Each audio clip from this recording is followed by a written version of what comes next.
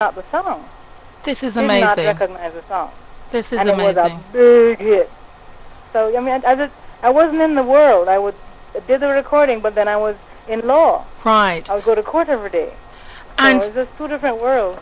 And I want to tell the listeners of the Conduit Show that you're listening to Carol Gonzalez. In case you just joined the show, my guest calling in from Jamaica is Carol Gonzalez. And I hate to say, Carol Gonzalez, who did the song with Buju Banton, because you're so much more than that. I definitely want to focus on the fact that you went into law, you studied, you passed the bar, and you became a practicing attorney. But it didn't stop there, did it, Carol? How far up the ladder of law did you go in Jamaica? Because this is pretty awesome. Well, to other people it is, but to me it was just a natural progression of things. It wasn't that big a deal.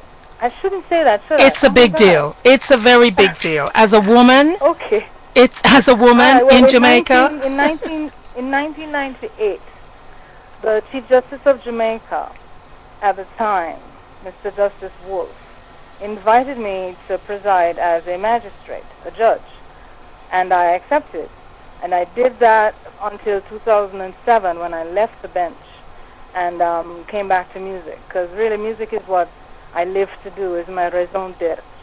It's the reason for my existence. And without it, everything else just seemed like black and white. Since I've come back into music, I'm now living in color again. Wow. It's the most important thing to me. So really. Therefore, I would say that there is a lesson there, Carol, to other people, aspiring people, not just in the music industry. What would be your advice, modeled on your life and your journey? What would be your advice to someone? My advice is, whatever you do, try your best and do something that you love, that you want to wake up every morning and do.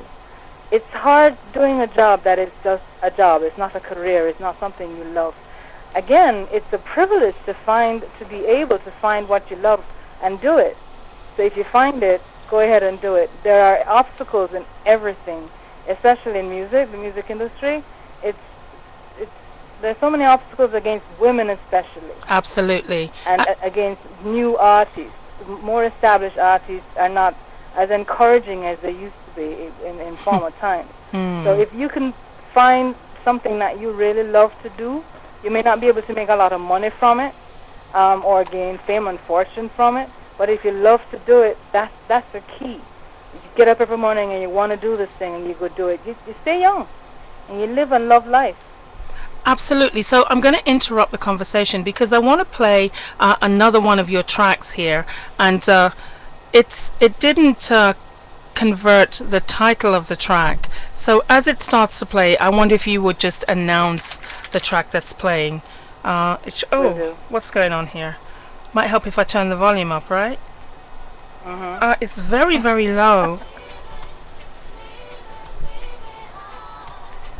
Can you hear it, Carol? Yeah, it's called Bring It On Home. It's a cover of Sam Cooke's fabulous song, Bring It On Home. But the volume on this is not so good. I'm not sure if people, listeners in the chat room and the listeners who are listening to the Conduit Show can hear the track. I'm a bit disappointed because I'm not hearing it very clearly.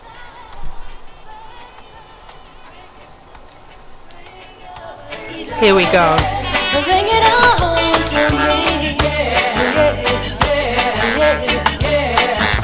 I'll give you Julia and my next you. That ain't all I'll do for you, baby. Bring it to me, bring your sweet love, bring it on to me. You know I'll always be your slave till I'm buried in my grave, baby. Bring it to me, bring your sweet love, bring it on to me.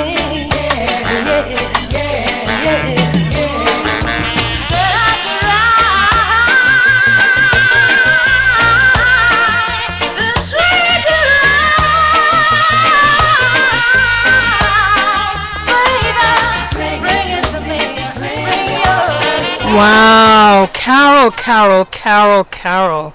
That is awesome. Sharon. And let me See, tell you. Listen. Wait, hold on. You Uh-huh. see what I was talking about loving what you do? Wow. I'm sitting here watching you, and you're the very personification of that. You love what you do. I'm telling you. I know you can't wait to get to the station every day to start your show, right? Yeah, something like that. But let me You're tell you. laughing and you're dancing. That's wonderful. You know what? It's music. Music is in my blood. Especially when I hear good music, I can't keep still. It's like I've got a jig, something inside me. I have to just move. I just want you to let you know that the listeners in the chat room are really appreciating that track. One of the listeners, Big Daddy Chris, says this is a beautiful voice, and I actually do agree. Anmo says she's got Sharon blushing. She got Sheron blushing, but I'm telling you, the Thank voice. Daddy Chris. Thank Big Daddy Chris for me. Yeah, he can hear you because he's logged on. He's listening, and people are saying the voice is just amazing. This crystal clear, clarity. Oh, thank you. I wanted to tell you that track that you just played is one of the tracks from my album, The Music in Me. It's titled The Music in Me. The Music in Me. It was released in 2007. You know, I'm making a note because I'm going to go look for that CD because I'm an old-fashioned person. I like the CDs. The newfangled thing of the MP3 and all that stuff, I'm like, it really challenges me. Here's the thing, though. My distribution company, Lightyear EMI, they've distributed the album digitally. I'm not sure if you're going to find it. You can find it on iTunes and Amazon, but I'm not sure you're going to find the hard copy. Are you kidding me? Okay, so I'm going to have to buy the tunes and then, how silly is this? Burn them to a CD. That would work, right? I like to feel. That's our technology, baby. I like to feel, because I'm the one that's got LPs and CDs at my home that I'm saying I'm going to download them, and I like to feel that, you know, like what do they call the Kindle? The Kindle, that's not for me. Yeah. I like to feel the paper. I love the vinyl. Yeah. Are you a vinyl junkie too? I love the scratch of the needles. Yeah. That frying. That track was bringing on home to me. What made you do that cover version? That's a song that I've loved for years, and I used to do it on my shows. So when I was sitting and deciding what cover songs to do, and really just did songs that I absolutely loved, and that was one of them. I love Sam Cooke. I know every song he ever did. Wow. But I love that one in particular. So I decided to do it. So it was nothing to do with what was going on in your life at the time, a kind of tribute to a loved one. You know, I like to get into your business. I'm glad you mentioned that. I've been married since 1980. Congratulations. Beautiful, sweetest, loveliest, good-looking man you ever met. And so everything that I do for him. Oh. Really, especially musically. There's one track on the album that was not done for him. It was done to address domestic violence against women. As a judge, I used to see that quite a lot. Right. And it really bothered me. I had a hard time dealing with people who would harm children and women and young girls. And this song is called How Come How Long. That was the featured single of the album.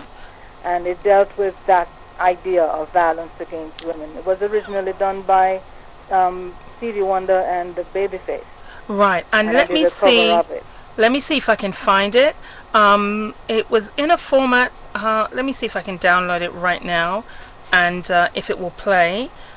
It wasn't the track I was going to play, but since you bring up that issue, which is a very, very serious issue, and which plagues many communities, and it's something that I'm glad you're addressing, because it's a topic like child abuse that seems to be swept under the carpet. People know it's happening, but for whatever reason they don't want to get involved, and I'm not sure why this is not cooperating with me.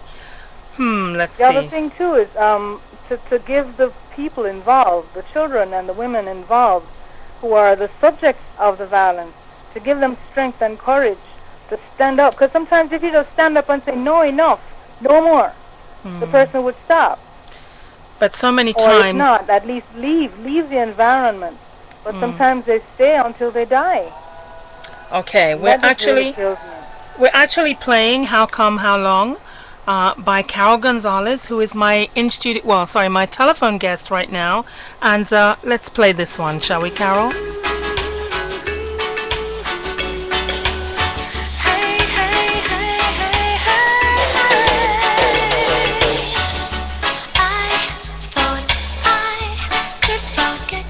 That's spoiled. That's spoiled by Oh, I am so sorry. I'm playing the wrong track. But you know what? Nothing is coincidental. We're gonna let this one play. I was thinking, I'm listening to it. I'm like, wait a second. This is Spoiled, and this is a cover version. Yes? Yeah. Okay, let this one play, and then we'll go back to How Long.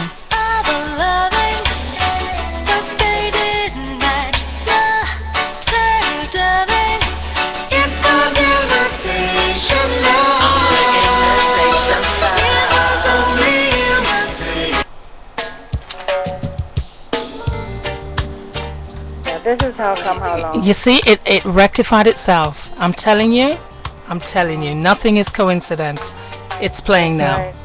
How Come How Long. There was a girl I used to know. She was oh so beautiful. She's not here anymore. She had a college degree, smart as anyone could be, had so much to live for. But she fell in love with the wrong kind of man. He abused her love, treated her so bad. There was not enough education in her world that could save the life of this little girl. How come, how long, it's not right, so wrong. Do we let it just go on? Turn our backs and carry on. Wake up, it's too late. Right now we can't wait. She won't have a second try. Open up your hearts as well as your eyes.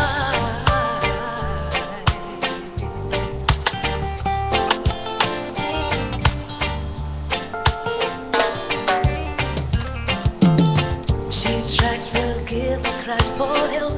She even blamed things on herself, but no one came to her aid.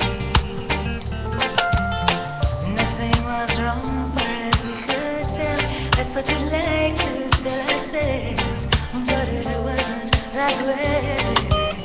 So she fell in love with the wrong kind of man, and she paid for the life of loving that man. So we cannot ignore, we must look for the signs, and maybe next time we might say somebody's love. It's not right, so wrong. Do we let it just go on? Turn our backs and carry on. Wake up, it's too late. Right now we can't wait. She won't have a second try. Open up your hearts as well as your eyes.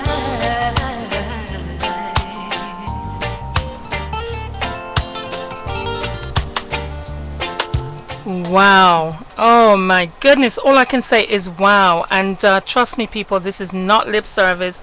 You know Sheron P goes off when she hears great music. And Carol Gonzalez, wow. Yes, That's all I Carol. can say. I want to tell you that, to show you that it's not me. People in the chat room are saying it's great to tune in to one of Jamaica's greatest daughters, and that's Carol Gonzalez. You have, wow, what can I say? I'm not sure if it's your time that you spent in the US where you were trained by the impresario, but you have this, what's the word I'm looking for? Your interpretation.